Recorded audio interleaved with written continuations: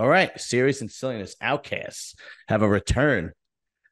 James, I want to pronounce your last name right. Mooch DeLoretto. Is that right? Yeah, DeLoretto. DeLoretto. Okay. Sorry about that. But everybody calls you Mooch. Correct. So last time you were on, we had a pretty good interview and a lot of people saw it. But this time it's a little bit different because you wrote a book and I wanted to have you on and talk about this book. So the book is Awesome. called The Ride of My Life and Memoir Justin Mooch DeLoretto. What um what made you write the book? Well, I started doing that kind of podcast stuff. I had my own YouTube channel, That's and right. I think we talked about it briefly before, but my goal of my YouTube channel was to kind of tell my story, but also, how it intersected with other people. So I'd have some guests on, like the singer from my band, but it was all stuff that, I'd done in my youth or had to do with motorcycle club stuff. And there was a lot of interest in, just things I've done and kind of my story. And when I was in Oregon, I'd been arrested a few times back in the club days, and there was this one journalist who was the main one that was covering all my stories.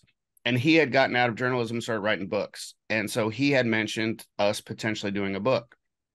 And so, I just started thinking about it, deciding if it was something I wanted to do. I was no longer in the club, so there was no rules that I couldn't do it. So there was really no reason not to. Mm-hmm. Um, and then it was kind of a difficult process initially with this author because he had a lot of other stuff going on, and he does like a lot of true crime type stuff. And then he started getting into fiction.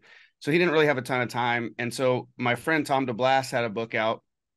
He's like a big name jujitsu guy from out there by you. He's in out of New Jersey, Mm-hmm. and he has a memoir out. So I was just kind of picking his brain about what the process was like, how did it go for him, and he just hooked me up with his publishing company. He was like, "Hey, here's the publicist. Maybe they'd be interested in your story." So we did a meeting, and they offered me a book deal, and we hit the ground running. Okay, very cool, very cool. How are sales going? Because it only recently came out, what, a couple of weeks ago? Yeah, it came out on the 7th. So I don't have access to like the actual numbers yet. Mm-hmm. But Amazon does like the different rankings, and it's been number one in motorcycles category. It was number one in social work category. It changes hourly. But Right. it's been right up there pretty high. The highest it's been out of all books, which is like 150,000 books or something. It was at 1,000. So Wow, I that's think pretty it sounds good. like it's doing really well. It definitely sounds like it's doing really well. So for those of you those are people that haven't seen our former interview or your YouTube, why don't you give a breakdown about how you got into the biker clubs, biker culture, and then how you got away from it? Okay. Yeah, so I grew up with an identical twin brother, and we've talked about it before, but I think I kind of had a search for identity. So growing up, I was on a lot of team sports, did a lot of wrestling. From there, I got into like the punk rock hardcore scene and ended up joining like an anti-racist skinhead gang, and I spent several years doing that. And then when I first started riding motorcycles, man, I was hooked. I loved motorcycles. I loved riding. I started riding with people and going on road trips. And I've just always kind of been that guy that if I'm doing it, I want to be in the best group there is out there. So I started hanging out with clubs and kind of moved my way through a few clubs until I got into the Mongols, which ended up being a really good fit for me and a club that I really enjoyed. And I ended up being in for close to 15 years. I retired just after 14 years Mm-hmm. of active membership. I was in leadership for a little over, or like national leadership for a little over 10. So I stayed pretty active in that club life. And then, towards the end, I think generations, I talk about it towards the end of my book, but, generations are changing and the landscape in clubs are changing. And it just started to feel, my heart wasn't as into it as it used to be. And I was thinking there was a lot of club politics going on. There had been a national leadership change, and it just kind of felt like the time to step away. I had spent a lot of time in the club. I felt like I did a lot for the club. I had a really good time and I enjoyed all my time in the club, but it wasn't really aligning with my values and morals anymore. In that time, I'd gotten a master's degree in social work, and I'd really gotten into becoming a mental health therapist. And I work with at-risk youth that are on parole or probation. So I was really kind of diving more into my work and my career. I got married 2 years ago, and so I was right around the time I left the club too. And so there was just the focus of my life kind of shifted. Okay. Now you were not always in the Mongols. There was a previous club you were in as well, right? Yeah, so when I first started coming around motorcycle clubs, I was hanging out with a local club in Portland called the Outsiders. Mm-hmm. I ended up prospecting for them, but I ended up moving to Nevada for work and to get out of Oregon in general. And when I got to Nevada, I joined a club called the Vagos, which Okay. they're a pretty well-known major club now. At the time, they were still well-known. They were bigger, but they weren't as big as they are now. Mhm. And I spent close to 2 years with them. And I just think I probably jumped in too quick. I was a young, impulsive kid, and they had like the outsiders and the bikers I'd seen in Oregon were like older guys, like a different generation than me, right? And I was really enamored with club world stuff, so I kind of looked past it. I was just like, wow, this is crazy. These dudes are club guys. This is cool. Right, But right, right. I also got to that point where I looked around and I was like, man, other than like this club, I don't have a lot of common with these guys. Like we're of different eras.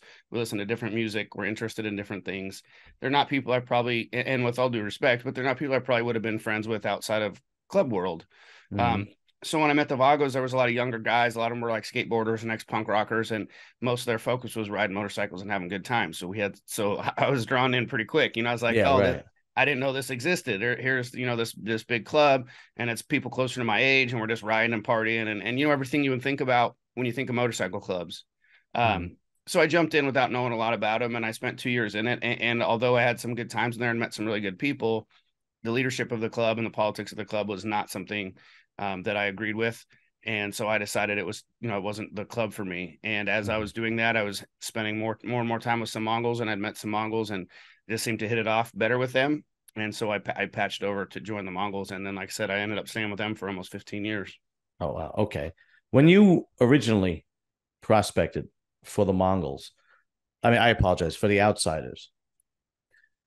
Did you have to prospect for each and every club you were in, or No, I only prospected for the outsiders, okay, and never made it to full patch. Like I said, I'd moved before. really? Okay. Yeah, because I wasn't in long enough to get there. Like I'd hung around for a while, then I prospected for a couple months, but then I was moving. And when I moved for work, they put me on what they called like an inactive prospect status, which I don't think is necessarily a thing, but what they were saying was, you're moving for work. So if you decide to come back, you can pick up where you left off. So I still had some ties to them, and they had like some other, because they were like a really old school club from the Mhm. 60s.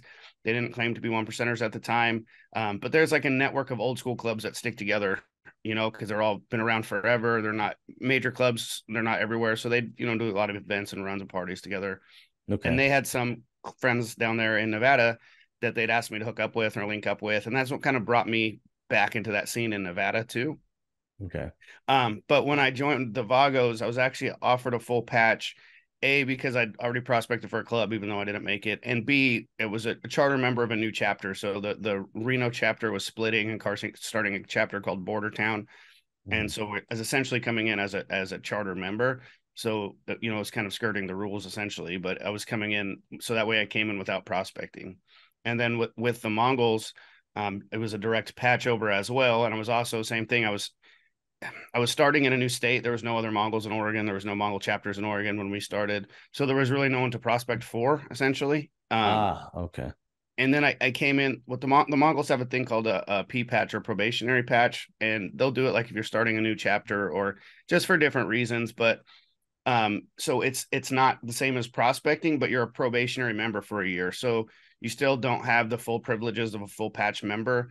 You're not being ran like a prospect, but you're still helping at events and doing security and stuff like that. So although I wasn't a prospect, I was still a probationary member for a year when I first came Okay. in.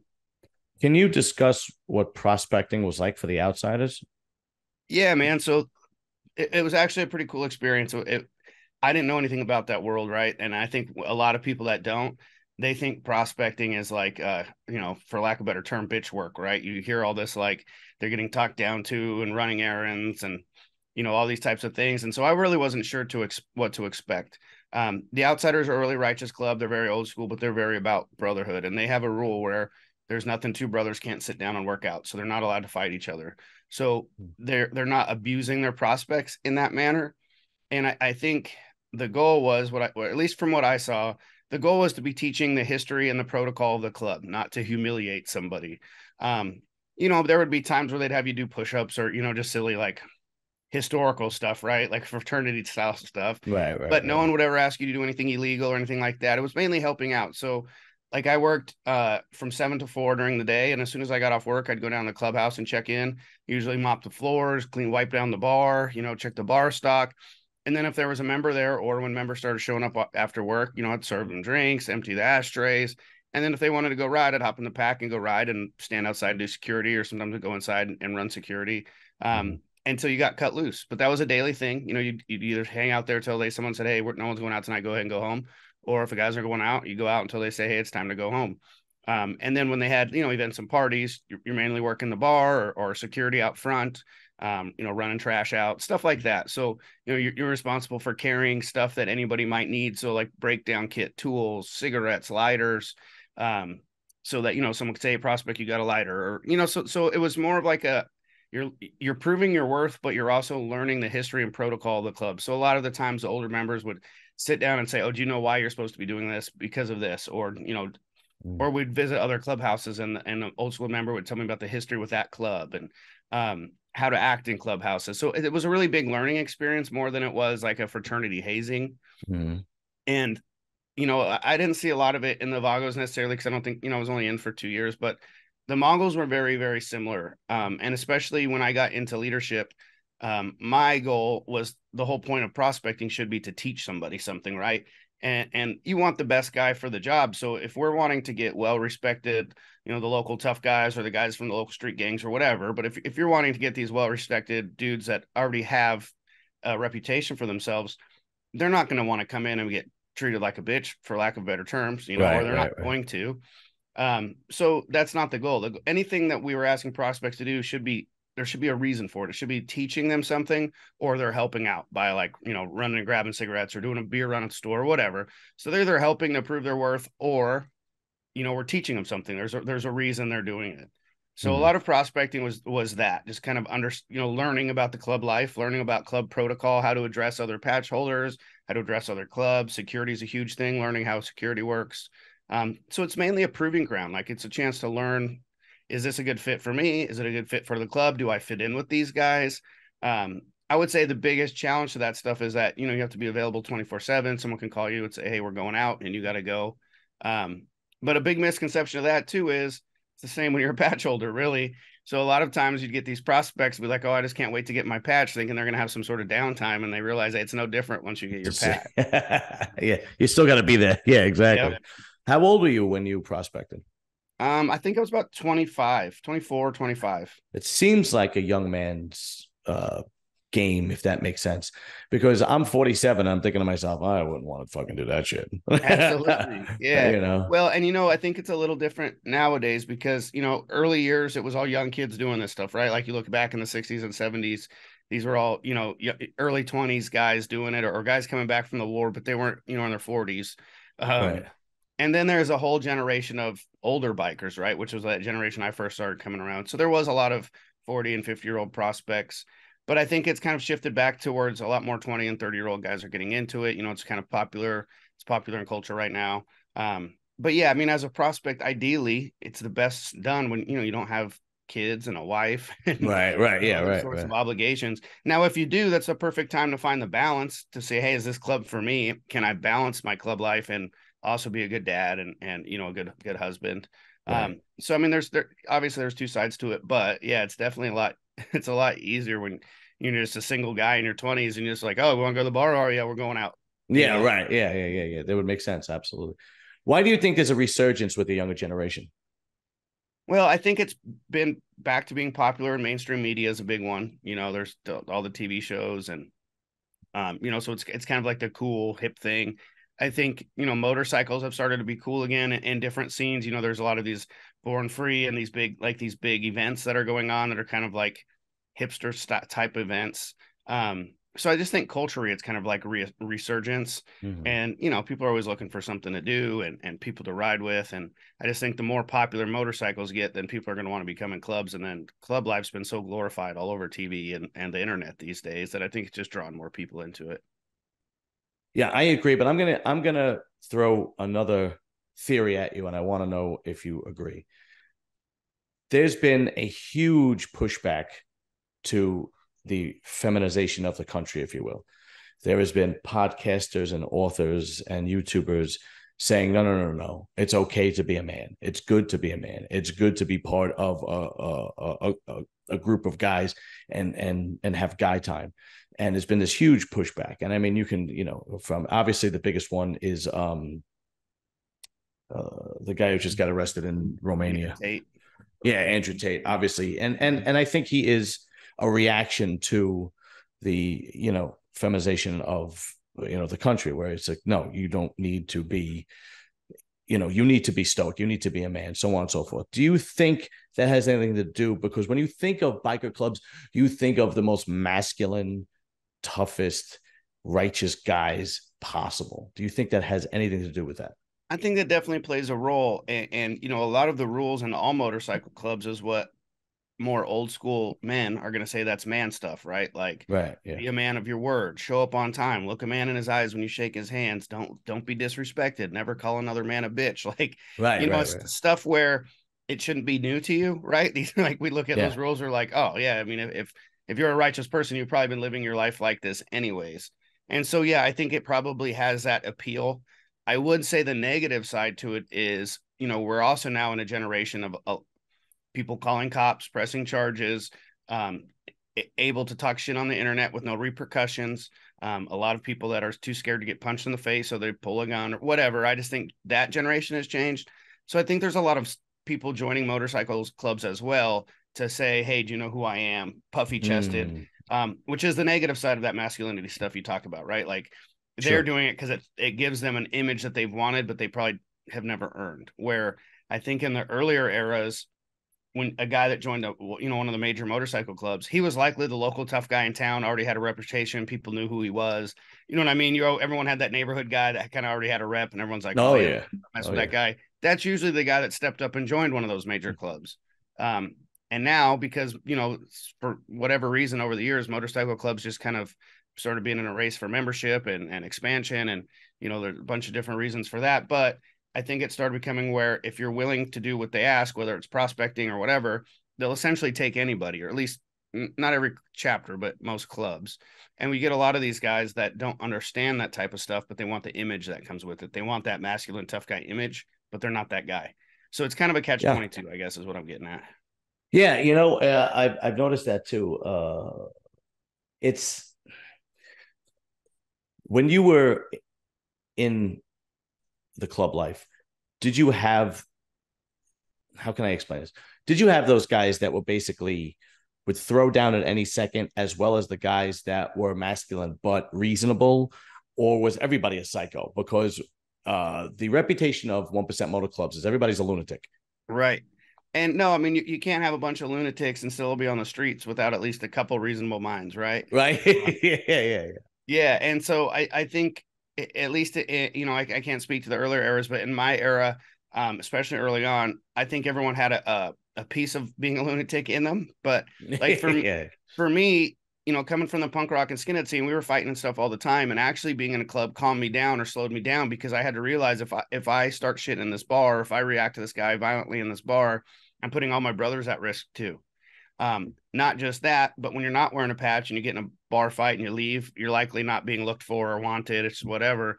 But you do it with the patch on, and it's a big federal charge, and there's a man, you know what I mean? It just ends up turning into a way bigger thing. So you really have to think through the repercussions of your actions before you just react. And so, I think there's always those guys that can handle business, but I think people have gotten smarter about how they do it, or at least I would hope so. Yeah. But I think there's also usually someone in leadership that's going to have that rational mind of, okay, is this worth it? What's the outcome? What do we want to get out of this? And what are the repercussions? I've always said when we've had to do stuff like that, what's risk versus reward, right? Is this going to be worth what could possibly happen? And if you can do something that's low risk and high reward, let's get after it. And then there's sometimes those times where it's super high risk and the reward's not much, but maybe we feel like it needs to happen. But just someone that actually is able to think stuff like that through before we just react and, put everybody at risk of being shot or going to prison. Right. Now, when you finally got to the Mongols, what was the biggest difference? Because for the people that don't know, Mongols is one of the biggest clubs in the world, basically, right? It's the top 4, top 5 in the world, or at least in the country, from what I understand. What was the major difference from going to the smaller clubs to that? Well, so I think there was pros and cons to both. Like the Outsiders, they only had 2 chapters, but they were super, super tight knit. So you want to talk brotherhood? Well, these guys all knew each other inside and out, where everybody lived. Well, they spent all their time together, both chapters. So there was, even though the chapters were a couple hours apart, there was a club event. They were the only 2 chapters, so they were always doing stuff together. So I think that was a huge plus, right? Mm-hmm. Vagos were a bigger club. They also had a rule that you couldn't fight each other. But what I did see is with the bigger clubs, sometimes there's, power struggles and internal stuff like that, or this chapter doesn't like that chapter. Even if it didn't turn into fighting, it's just, it kind of undermines some of the brotherhood. But the biggest thing, and I guess what I liked most about the Mongols, was it was the only club that I'd been around that the focus was truly on brotherhood. What can we do for each other? So like in Oregon, when we eventually had 4 or 5 chapters, even though we did our meetings individually, any events we went to, or if we were bar, whatever, we did everything collectively. So instead of being like, oh, this was Salem chapter, we pretty much were, this was Oregon, right? Like we all ran together. We if we went to national runs or rides out of state, we were always together. It wasn't like, oh, Salem chapter's going to Idaho and Eugene chapter says, I'll meet you there. Or we'll meet up along the way. Or if we're passing other chapters, we'll stop by and pick them up and we'll roll in one big group. So the Mongols were really, really good as far as like working together, strength in numbers, unity type of thing. Like, and because of that, I think that propelled the brotherhood, right? Because we're doing this for each other. This isn't just me. This isn't just my chapter. This is for the group. This is we all have the same top rocker, and the bottom one isn't as relevant. And I can't speak for other clubs. I don't know if they're like that or not, but I didn't see that, but I definitely saw it in the Mongols. And I would say that was one of the biggest differences to me, is that, it was a big major club, but when we got together, it was still like family. There was no, I never went to a Mongol event or Mongol party and had to be like, man, I hope I'm safe here. Like it was Right. comfortable. You could, once you got to know everybody, you could bring your wife or whoever, and she was comfortable. And it's a big family, So I think that was really cool, and that's what really promoted the whole brotherhood. We're all in this together, and when you're in it together, you're willing to do what you got to do for each other. Do you think that's possibly the appeal for the young generation too? Because uh, being part of a unit or community or family is basically non-existent anymore. It's very, unless you come from a very, very traditional background, like maybe Arabic or Asian or something like that. But there's a lot of young kids, young men that are basically lost and they don't know what it's like to be part of a brotherhood. Do you think that's appealing? Absolutely. Yeah. I mean, I know that's what drew me to it. And, like I talked in the book, and I think we might have talked about before too, is I come from a really good sized, tight knit Italian family. I had family, but still having friends and brothers that you can count on with similar shared interests that we're wanting to do the same ththings. So, I want to go on a motorcycle ride. I've got several other people that are like, cool, where are we going? We pack our bikes together. We're spending time on the road together. So, yeah, I think that's a big appeal to it for sure. And I know, like, I get hit up by a lot of people on social media over the years, and I've had people say, oh yeah, I'd really like to be in a club because I really am looking for brotherhood. I'm really looking for brotherhood. But the caveat to that is a lot of these guys, when I start asking questions, they don't have long-term friends. They don't have people that they consider brother. And to me, that's somewhat of a red flag too. I'm not saying big groups, but if you can go your whole life and not have a couple of good, solid friends you can depend on, there's likely some sort of issue with you as a person. Yeah, And I don't mean that in a negative way, but what I do mean is the brotherhood in any motorcycle club is not a given. You don't just get given the patch and everyone's going to give you a hug and call you brother and treat you like their best friend. Right. It's still going to depend on you as a person and your individuality and the type of guy you are and your morals and values. And if you went through your whole life without having lasting friendships, you've likely burnt some bridges, and the same thing could happen to you in club life. Right. So it's definitely not a given. It's an earned thing. But that's mainly what prospecting is for, is a big part, is earning and get to know everybody. And then just your time in the club. The more time you've been in and the more you get to know everybody and the experiences we've spent together, those types of things is what makes that brotherhood real. And then, that's what other people see. And that's that allure, right? Is other people see us having fun, being tight knit, protecting each other, looking out for each other. And that's what draws people in. All right. I'm going to take this in a different direction, and then we'll get back to the club. You've been writing in clubs for I don't know how many years. I think 2005 ish. So okay, so 20 years, give or take. Close to 20 years. Yeah, 20 years. What was your first bike? Well, so I started on Vespas back in the punk rock days, little scooters. My first my Yeah. my first like actual motorcycle was an 1100 Shadow I had for about 2 months. Sold that and bought a 1200 Sportster. And then I started hanging out with the outsiders, and they wouldn't let people ride Sportsters. In fact, you couldn't even Really? you couldn't ride in the pack with them, and you couldn't park your Sportster in front of the clubhouse. You had to park it across the street. Really? So yeah, so we traded those back in pretty quick. And so I had a '06 Night Train that I bought in '05. And that was my first big twin. Okay. Okay. And then what about since then? Man, I've had 29 motorcycles since over the years. So I've pretty much had them all at this point. And were they all Harley Davidsons, or went to different? The majority of them were probably Harley Davidsons. You know, I had a few. I grew up in Oregon, so I had a few dual sports, like a Yamaha WR250 that I would take like trail riding. At a Versus. I sold metric bikes when I was in graduate school, so I just love motorcycles, all motorcycles. So I've had a few sport bikes and different stuff, but for the most part, yeah, they've primarily been Harleys. You never tried Indian or Buell or any other American made I bikes? had a Buell. I had the 1125R when it came out, which was when they switched from the Sportster motor to that Rotax motor. It was their race one. That thing was sick. I had a great time on that bike, but it was more of their sportier looking one, more of their race looking bikes. I've never had an Indian. And even in metric bikes, I don't think, other than that very first Honda I had, I've never had like a metric cruiser. I figured if I was gonna have a cruiser, I'd just get a Harley. And the reason I liked some of those other brands is because it was stuff that Harley wasn't making, you know. Right. One more bike question, and then we'll get back to your life and whatnot. What do you think about this Super Cruiser that's coming out from Buell? Everybody's I think talking it's about sick, it. man. I think it's badass. I've had two FXRs growing up. FXRs and Dynas have always been kind of my style of bike. Like I said, I've had a Buell that actually had that same motor in it, but it was a smaller version. I think it's sick. I think my concern for it would be, since there's no like Buell dealerships, is what dealer support's going to be like. If there's maintenance, how most of the time now, if you want to have your warranty, you have to get the maintenance done at the dealership versus doing it yourself. If there's recalls or stuff like that, I would just be concerned to like who's going to take care of that type of stuff, or how that I guess how that would work. Right. But I think the idea of that bike is sick. It looks like the old school FXRs. It's got a little sportier stance. It's got a huge motor in it. It's lightweight. I mean, I think that's what everyone wants right now, right? It's what everyone's Yeah. spending big money into building. Yeah, absolutely. I messaged you during the weekend. I asked you what you think about putting a turbo on my Yeah, yeah. on my breakout. Yeah, Yeah, I think because that Buell's like 175 horsepower or something yeah, like it's that, like isn't it? insane. Yeah, It's crazy. yeah, I know, absolutely. But they want some big money for it. It's like over 20 grand from what I understand. Yeah, but yes, I agree. But I also think all new motorcycles are over 20 grand and they're pretty Yeah, expensive that's now. true.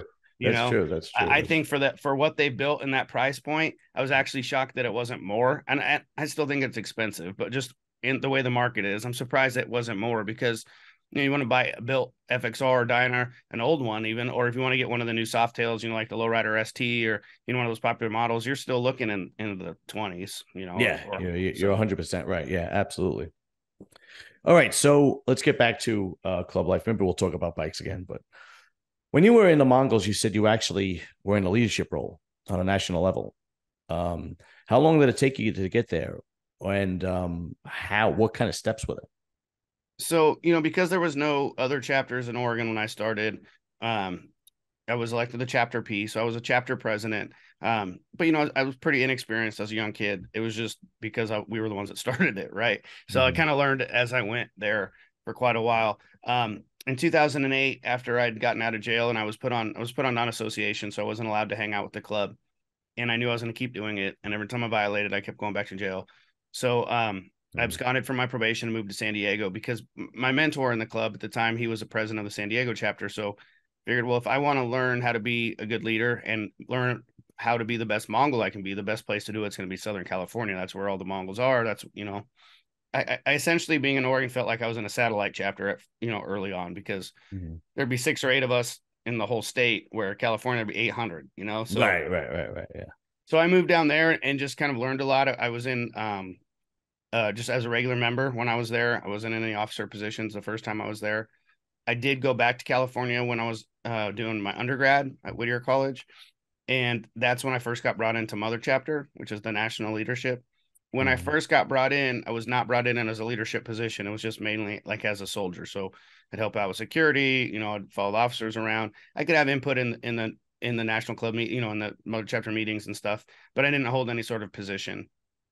And then sometime around that time, and I talk about this a bit in my book too, so that the club started expanding quite a bit over the years. And, they were kind of learning as they grow what's working with expansion and what's not.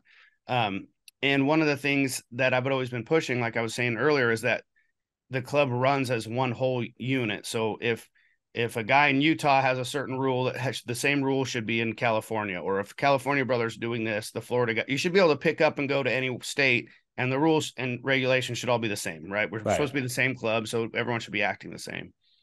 And what was difficult in the early years was, like in Oregon, for example, we had someone that would oversee the state. So they weren't necessarily like, the title wasn't boss or anything, but they were representative of mother chapter, and their job was to make sure things were going smooth, be there if you have any questions, make sure that everyone's following protocol. And most of the time early on, that guy was from California. And what we had learned, or what we were starting to kind of see, was, a guy from California doesn't necessarily understand the local club politics in Oregon. There's clubs in Oregon that aren't in California. There's clubs in Oregon that these California brothers have never even heard of. There's also, a bunch of members in the state that, unless you're coming and visiting often, you don't even know who's where or where, you know what I'm saying? Like the logistics of it. And I think the downside to that, other than that stuff too, was if there was a member that was just kind of the squeaky wheel, or wanted a position of power, or just to get the attention, and he was in that guy's ear often, that's what they hear is going on, because they're not physically there seeing how the things are working. So me and Lil Dave, who was the national P at the time, we developed what we called the state representative program, or at the time it was called the regional representative program. And the point of that was there should be someone with club experience, chapter Mongol experience, that have been in for a while, that knows history, but also knows protocol procedures, that's actually boots on the ground in the area. So I got brought in as a Northwest regional rep. So I oversaw Oregon and Washington. So I helped with expansion. I helped, teach chapters how to run the right way, making sure that everyone was, if there was an event, everyone was going, that type of stuff.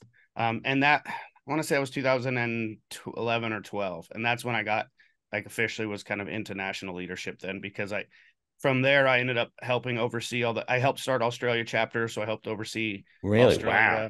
Impressive. And then, yeah. And that, we'll jump right back to that in a second, because that's pretty quick, cool story. But I oversaw, pretty much all the out of country chapters there for a little while. I was the go between them and mother chapter. I was one trying to make sure they were following the rules. And so I did that quite a bit. And then when I moved out to the Midwest, there was about two Mongols left in Kansas City, no chapters otherwise in Missouri and in Illinois, and none in Tennessee, and one chapter in Indiana. So I came out here and started a lot of chapters. There's 4 in Missouri, 2 in Illinois, or 3 in Missouri, 2 in Illinois, 3 or 4 in Indiana, and 1 in Tennessee, since, I had been out here. And so then I became, then I started overseeing the Midwest. So I kind of always, once we started that program, I kind of was always in some sort of position where I was helping chapters start, helping teach people the protocol in the program, being the middleman between mother chapter and them, making sure guys are being active, going to events, stuff like that. So I'd been doing that since I want to say it was 2012-ish. Wow, that's actually impressive. So yeah, tell me the story about Australia. Yeah, so back when I was a Vago, I want to say this was probably the MySpace days, just to date everybody. Yeah, God. But there's a really big club in Australia called the Finks, one of the biggest clubs in Australia. And I don't know how the connection started, but there was a couple guys from the Finks that I was talking to back and forth, just, another motorcycle club. I was a 25 or 26-year-old kid, so I just want to meet people and talk. So I started getting pretty close to a lot of them. And one of them had gotten in a shootout at a kickboxing match. It was called the Ballroom Blitz. It was pretty big in the media back then in Australia, because he had shot a guy, had left the Finks and joined the Hells Angels. So the Finks were attacking him, and he had shot this guy at this kickboxing match. And they were saying, hey, we're looking for people to ride him. He's locked up. Just want to keep, and because I was a new Vago, I was also would sit down and write the Vagos that were in prison. So I had a list of people that I would write in prison, introduce myself, get to know each other. I wanted to be the best member I could and talk to as many people as I could. And so I added this dude to my list, and then we started getting to know each other. We were talking a lot back and forth. So he was telling other Finks about me. And so the ones I became friends with, I didn't know this at the time, but they were ended up being the national bosses of this Finks club. So they were like the main players in the Finks. Really? And so there became a time when Australia, I'm sure everyone's heard about it, how Australia made all these crazy laws where pretty much it's illegal to wear, or different states in Australia, but it was illegal to wear your patch and you couldn't hang out with each other. And if your club's considered a organized crime, you'd get arrested for hanging out with each other. And so I think they were trying to find a way maybe to skirt that and make some changes. And they were kind of considering maybe starting a new club or whatever. But because of their relationship with me, they brought up the idea of joining the Mongols. And so I put them in touch with Mother Chapter and we worked out the details. And the Mongols before that had one small chapter in Australia. I think they had 5 members to being the biggest club in Australia after that Wow, patch. really? Yeah. Wow. Wow, that's actually really impressive. Yeah, and then those Australian guys, since they came from another major club and they've been there a long time, they have a lot of connections in the club world. So they helped start like Thailand and Malaysia, and that they Wow. a lot of the growth we have over there was started after Australia because of Australia. How does the leadership keep up with so many chapters globally? I mean, it's almost like a Fortune 500 company. Yeah, and see that's the part about learning as we grow. That's what that's why we developed a state rep program just for the United States alone, was that same issue. Like how is someone in leadership in Los Angeles going to know what's going on in New York? Right. So that's why we came up with that state rep program. And it's essentially, we do similar stuff out of country. There's like Australia has their own leadership, but then they also answer to the mother chapter here. So you have to kind of trust the leadership there. I couldn't get into Australia because of my criminal record. Plus, you can't normally go if you're a known club member or gang member. They can't get in here, so we would do meetings in like Bali, Thailand. I did Thailand with them, Mexico. So we would find places to meet up once or twice a year to all be on the same page. And so just communication was a big piece. Wow, that's But actually it's really, really definitely impressive. something like a learning as you grow type of thing for sure. Yeah, that's unbelievable. How many countries are the Mongols in? Man, I'm not sure now. So when I took over overseeing out of state or out of country, Australia, there was a guy in Australia that had started some unauthorized chapters, and we are trying to figure out which were good, which weren't good, who should stick around, who shouldn't. And Germany's always been a big area for the Mongols. They've been there for quite a while. Mm-hmm. Canada's opened up twice, but never made it.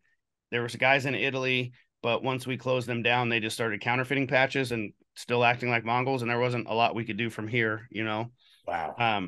And then there was a small chapter in England. There was a small chapter in France. I know they have chapters in Ireland now. But I'm not up to date with it necessarily. But Mm-hmm. I do know, like when I was overseeing Europe, there was only a few chapters and they were pretty spread out. And it wasn't necessarily a good look, right? Because here, these other clubs are big, Outlaws or Angels or Bandidos are big in that area, and we've got like 4 or 5 guys and spread Mm-hmm. out, so you don't even see them out and about. It's more was like on paper we were there. So we Mm-hmm. really started going through and saying, okay, which ones are active, have good reputations, are following, doing way that we do things. And the ones that weren't, we ended up shutting down. Like Brazil, for example, they had started out with like 20 guys and they were down to like 3, Ooh. and they had moved to Sao Paulo. And I know the guys wanted it, and I feel bad that we shut it down, but they weren't making it. And if they're not going to make it and another club attacks them or something like that, that reflects on all of us. So we ended up shutting a lot of chapters down because they weren't being run properly, or didn't have the proper insight or the good insight or enough people in it. Mm. In fact, there was a chapter in England where it turned out that their president had come from the Hells Angels, which isn't, you can't go from the Hells Angels to the Mongols. It's pretty probably, well, probably obvious reasons. Really? How did that happen? Well, so I'm not quite sure because somehow we were unaware of this. And it wasn't just that he used to be a Hell's Angel. He had been involved in a pretty violent altercation when he was a Hell's Angel with the Outlaws. And I don't remember if an outlaw had been killed or just severely injured, but the Outlaws obviously had beef with this guy. And at the time, we were really close with the Outlaws. So they're the ones that told us about it. Hey, this guy, he used to be a Hell's Angel. And not just that, we have beef with him. And he's kind of using your club for protection type of deal.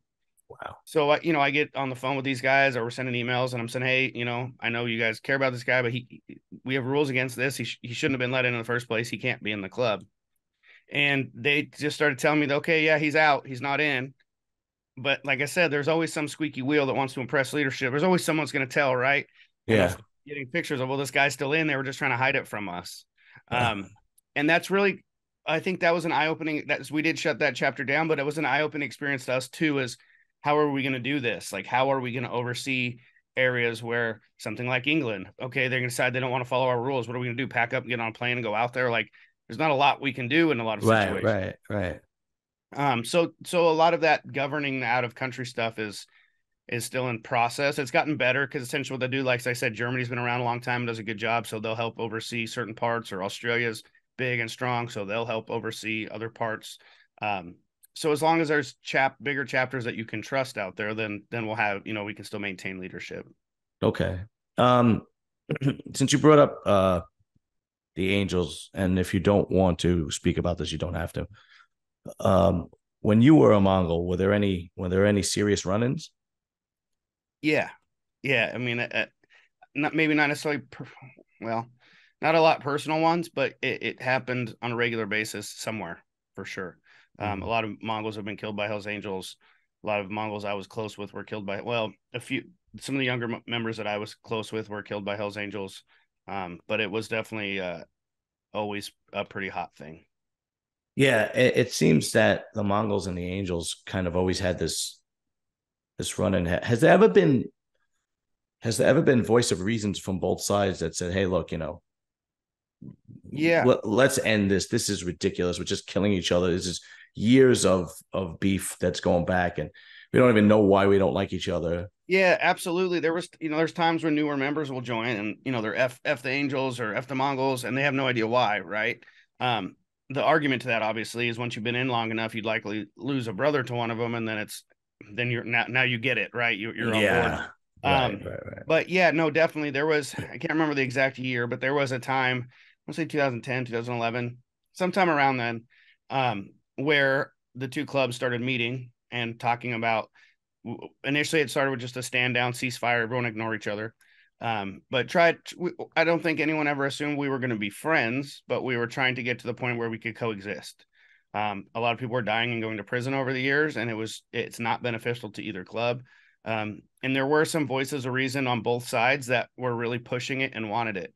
I think the big issue or the problem, for at least from my personal experience, why it didn't seem to work is leadership differences, where the Mongols are a top-down leadership. National president says, "Hey, we're cool with the Angels, hands off. If you violate that rule, you're going to get disciplined," right? Where the Angels don't have national leadership, from what I understand, they're a one man, one vote, so every chapter can do their own thing essentially. Ah, So okay. when we would have these meetings, they'd say, "Okay, well, we're cool here, here, and here, but still haven't worked it out here, here, and here." And the Mongols don't work like that. We might be Mm. cool in Los Angeles, but if you put hands on one of us in Arizona, now we're not cool in Los Angeles either. So Ah, getting everyone on the same page ended up being the challenge, and I think the reason it didn't work out. But there has been some times it's been tried. okay, okay. Would have been the biggest allies for the Mongols? Which clubs? It probably depends on the generation. Like when I joined, the Mongols were getting really tight with the Pagans. The Pagans were helping the Mongols with their East Coast expansion. And when I say helping, I don't mean like giving them members or anything, but they were just allowing them to start in their areas, stuff like that. Mm. And they spent a lot of time together as party together. So for a while, the Mongols and Pagans had a really good rapport. I believe they still do, but like I said, I'm not in anymore, so I couldn't Mm. say. That stuff changes on and off. Even then, like I said, the Mongols were really tight with the Pagans, and there was a year or so that they weren't, and then they were again. But the Pagans have always been a pretty big ally, and then for a long time, the Outlaws were allies of the Mongols. They were both used to have issues with the Angels. They're both black and white clubs. I know Mm. my history with the Outlaws is some of their leadership were guys that were big in the punk rock and hardcore scene back when I was. So we already knew each other or knew of each other. So we kind of already had a really close friendship. So that also helped build the club's friendship. Mm. But even before me, the clubs were hanging out, spending time together. That not necessarily like a brotherhood club, but they all coexisted. They were friends, hung out together, and that was for many years. The problem, and then we like when I was in the Northwest, we were always super cool with the Bandidos. Anytime I'd visit Texas, they'd take care of us. Um, so I think mainly, other than the Angels, for the most part, the Mongols used to get along with pretty much everybody. Yeah, it Um, seems strange because I mean, it's basically everybody wants to do the same thing. ride motorcycles, have a good time, hang out with your boys, get laid. That's pretty much it. You would think everybody would be cool with each other. You would. The problem I've seen is it firsthand is it's just ego. So I'll ego and some disrespect to an extent as well. Where in the early years, every club had their own area, right? Texas was Bandits, Southern California was Mongols, and so on. And in this new day and age of bikers or motorcycle clubs, everybody's going everywhere, and it ends up stepping on toes or violating agreements. And then clubs we've been friends with forever are no longer friends because we've started a chapter in their state without their permission, or in their area without their permission. And law enforcement comes up with some bullshit narrative that it's because it's about power and control of money and organized crime and stupid shit. But I know firsthand that's not a fact. It's actually, the sad fact is it's just ego. Nobody's losing money over it. It's not really affecting anybody. I've started a lot of chapters in other clubs areas, and always try to do it with their permission when I could. But even not, what I would always tell them is, with all due respect, we don't attract the same type of members because we're a different club. We have, the Mongols have a different look than this club or that club. So the type of people that come to us are probably not people that we're taking out of your pool.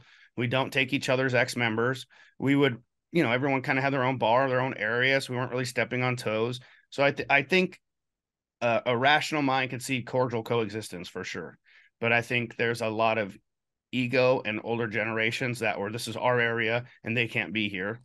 And, like I said, if you touch one, then you have an issue everywhere. So might be cool with one club all over, and then there's an issue in Florida and all of a sudden we're not cool anymore. So and then, I don't want to get super deep into this, but I will say in the last couple of years, what I have seen is it used to be most clubs didn't get along with the Angels and everyone liked the Mongols.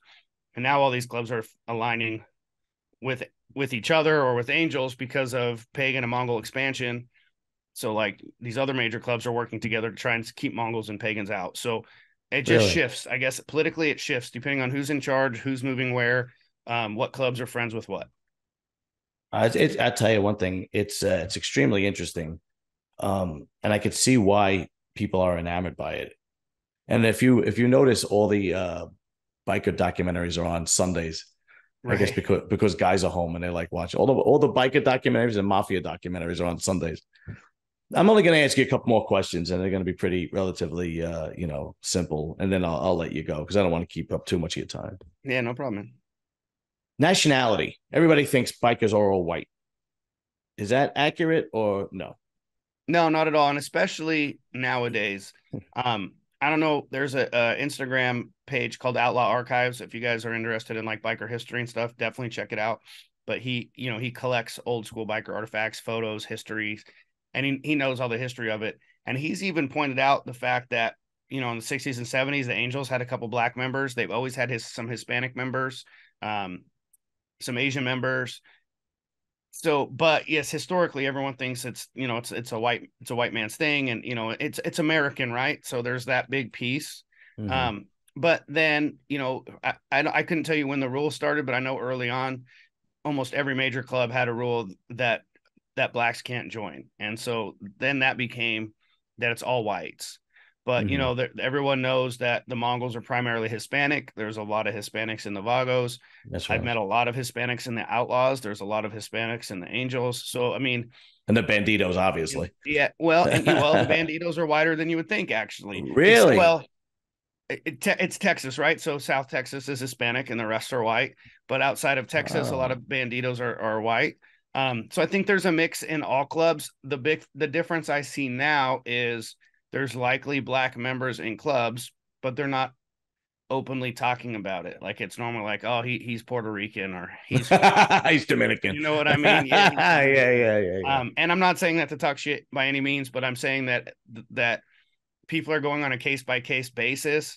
But I would say, as far as the black thing goes, I know the way it was explained to me is it comes down to the United States prison politics. If you're going to be, you say you're an Angel or Mongol and you go to the joint, you want to hang with your brothers, but if they're of a different race or nationality, then you really can't. So it would start issues there, which makes sense to me. Although I haven't been in prison, so I can't say that it just seems to make sense from what I've heard. Right. Well, it does make sense. Sure. The Mongols have black members in Australia. I've seen them. There's quite a few of them. So I think it's more of an American thing. And I do definitely see it changing. I just think ego, like I said, ego plays a huge role in this world. And I think no one wants to be the first club to do it. Right, right, right, You right. know, Okay. and that's my personal opinion. Because like I said, there are black members in some of these major clubs, but they're just not identifying as being black members. Wow, that's amazing. Okay. Now here's another myth, if you will, is that you can't leave. Once you're a member forever. But you obviously were able to leave. How did you do it, or is that something that's just false? Yeah, it's just straight up false. Categorically false. I can't imagine. Maybe that was something back in the day, or maybe that's just because of, mafia and gang type stuff. So people assume it's the same. Mm-hmm. Um, every club I've ever been around, members quit all the time, are allowed to leave. And every club kind of has a different way they deal with it, I suppose. Some clubs you could leave, and if you're in good standing, you can come back later. A lot of the smaller clubs will have a guy that's left and come back a couple times.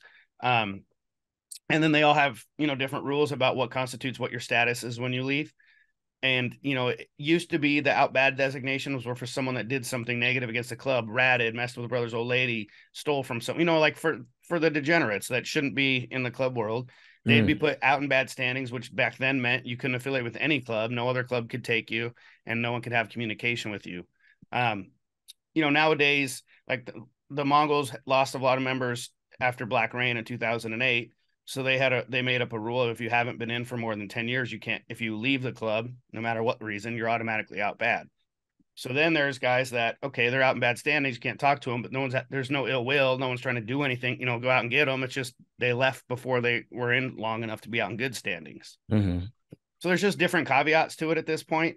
But I would tell you, I helped a lot with the expansion. I brought a lot of people into this club, and I've seen just as many people leave. Now, what was Black Rain?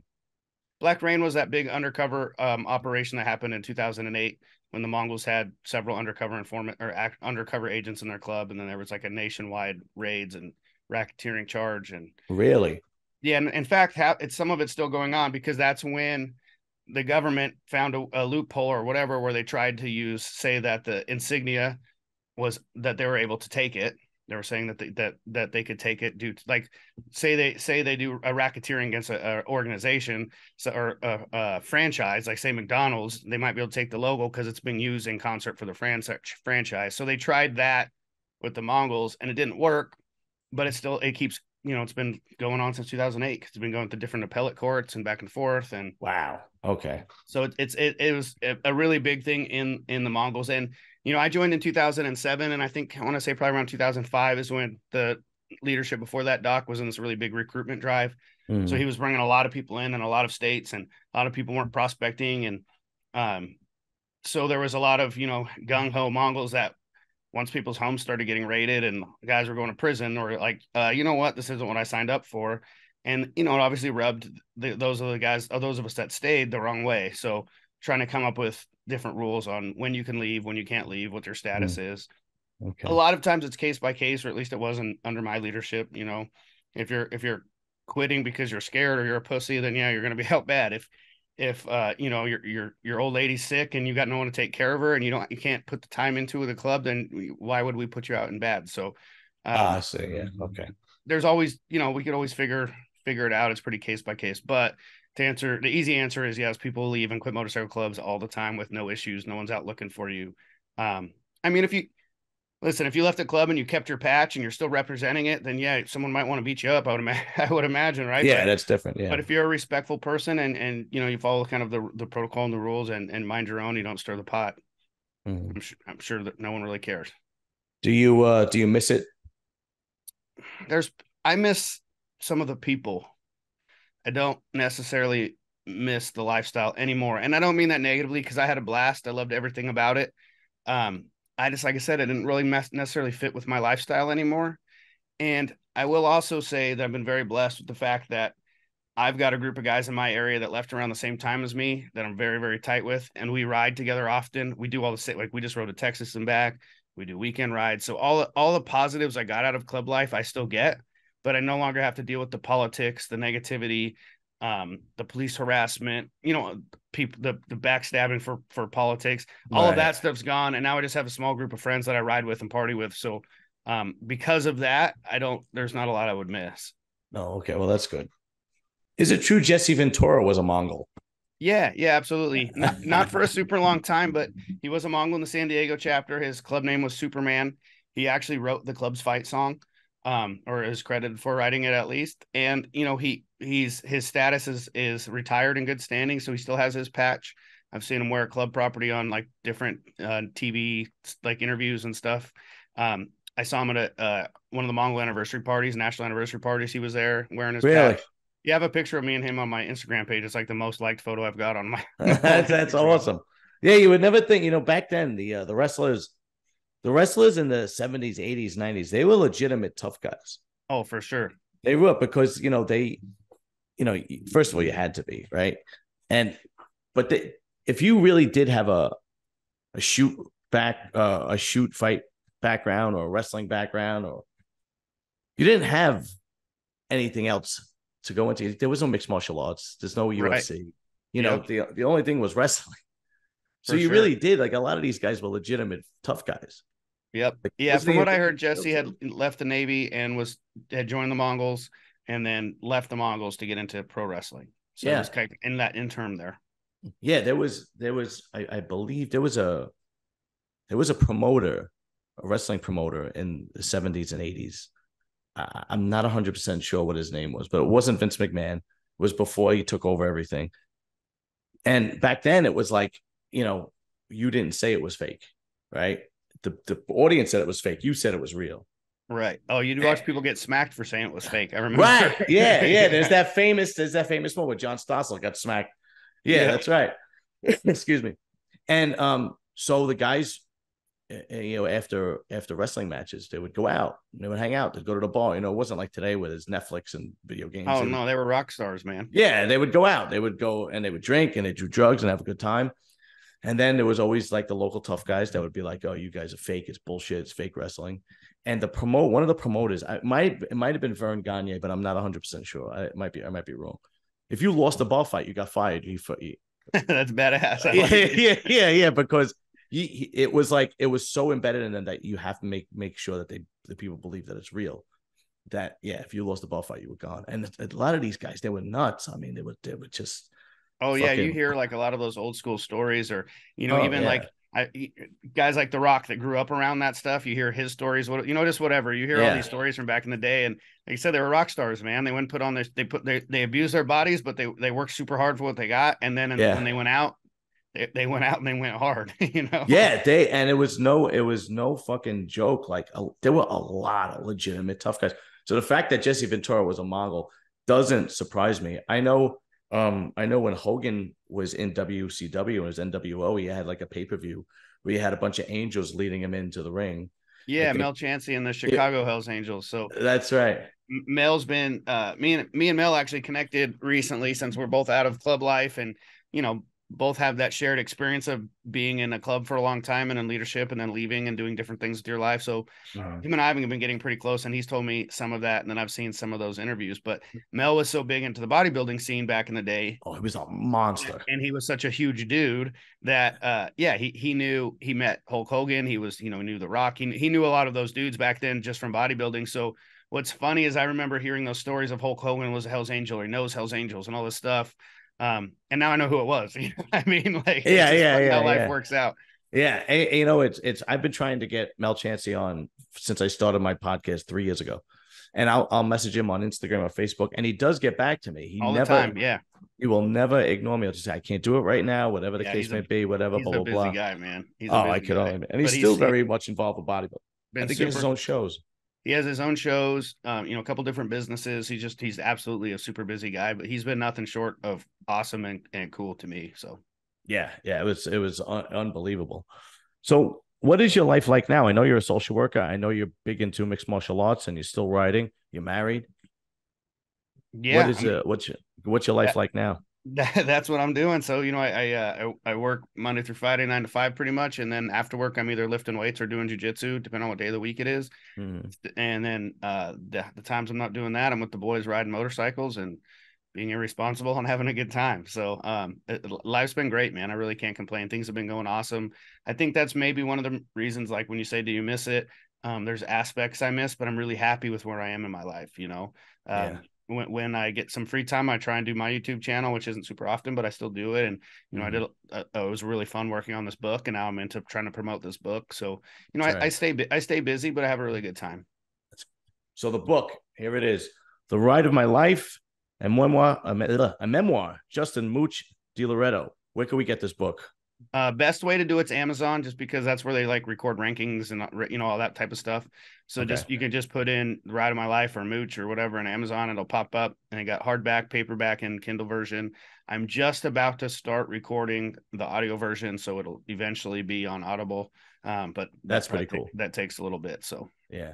Well, I'm going to make sure that the link for Amazon is in the description when this is out, so you could just click and go buy it. Go buy it. It's a great book. We didn't even touch on what's in the book from this, 45-minute, 1 hour interview. There's a hell of a lot more. Mooch is a great guy. Go out and support, buy the book. You won't be disappointed. And Mooch, thank you again. Really, I really appreciate you coming on, man. Absolutely, man. It's been an honor. It was a good time chopping it up with you. Thanks for having me back. Of course, brother. We'll talk soon. All right, bro. All right, later. Later.